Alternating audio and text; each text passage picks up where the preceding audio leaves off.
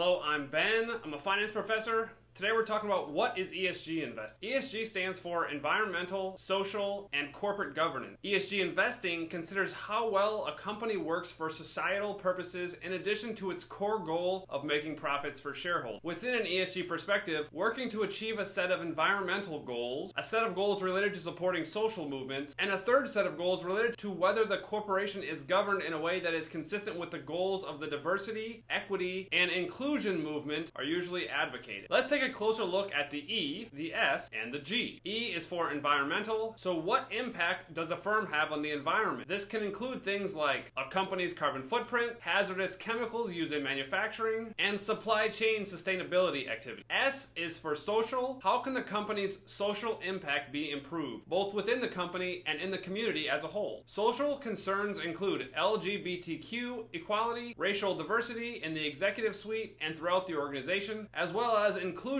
programs and recruiting procedure. It even considers how a firm promotes social good outside of its own corporate boundaries. G is for corporate governance. What are the board of directors and management's plans for promoting good change at the company? Governance encompasses everything from CEO salary to board diversity to how well that leadership interacts with shareholders. Dollars invested into ESG assets have grown from nothing to 30 trillion since 2000, and Bloomberg projects ESG assets to hit 53 trillion by 2025. This would be 1/3 of all global assets under management. So many people are interested in this type of investing, and the growth has been very rapid. How does this work, or how exactly are funds invested? Instead of giving you a definition, I will quote verbatim what Vanguard says about their ESG fund. First, firms are screened for certain environmental, social, and corporate governance criteria. So this could be things like carbon footprint or other pollution. 2, specifically excludes stocks of certain companies in the following industry: adult entertainment, alcohol, tobacco, weapons, fossil fuels, gambling, and nuclear power. So these could be firms considered bad for society. 3, exclude stocks of certain companies that have violations of labor rights, human rights, anti-corruption, and environmental standards as defined by UN Global Compact principles. So firms that have been found guilty of violating child labor laws would be excluded. And 4th, excludes companies that do not meet certain diversity criteria. So if firms have 100% white male leadership, they may be excluded from the ESG fund. Now we'll look at how ESG funds perform relative to regular index funds. I will use the Vanguard ESG fund as that is the largest fund in terms of assets I could find at over $5 billion.